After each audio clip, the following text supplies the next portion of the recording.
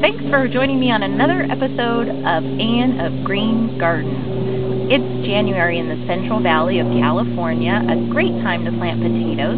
You can also plant them in February and early March. I have prepared the bed here ahead of time by adding compost. So when you plant potatoes, what you want to ask yourself is how big you want them. So if you want smaller potatoes, you plant them closer together. So you would plant them about 6 inches apart.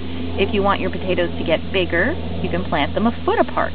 However, you can also harvest them a little bit early to get what they call the new potatoes, which are those yummy small potatoes that you can have and enjoy with your meal.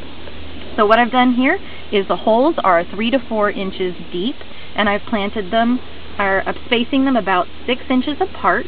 And then what's going to happen is, as the potatoes come up, I'm going to hill around them, and the potatoes will begin to develop in that nice area of either compost or straw, depending on what you want to add over the stem. And you don't want to add it over the top of the stem to cover it, because you want the plant to be able to keep growing and photosynthesizing. You want to add it towards the sides. So what I did was, my potatoes were rather large when I got them, so I cut them up into little pieces. And this is a LaRousse fingerling potato, and each of these little points on here is an eye. So when you cut the potato, you want to make sure it's at least 1 inch by 1 inch square, and that you've got at least 2 eyes on it. And then you plant them with the eye facing up. So if you want to take a look down into my hole here, I'll show you our little potato. There he is.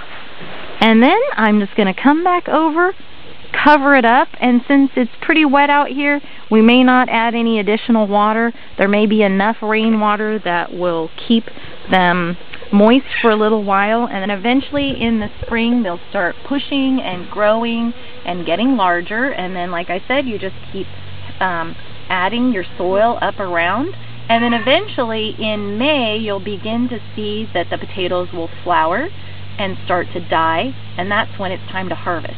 So you can pick up the new potatoes when you're seeing the flowers going, and then pick up the old potatoes later. And the neat thing is you can leave them in the ground for a couple months afterwards and just dig them up when you're ready. And we usually recommend that you use a mattock or a shovel and dig around really gently so that you don't cut into the potatoes, and then keep them in a cool place until you're ready to enjoy them with yourself.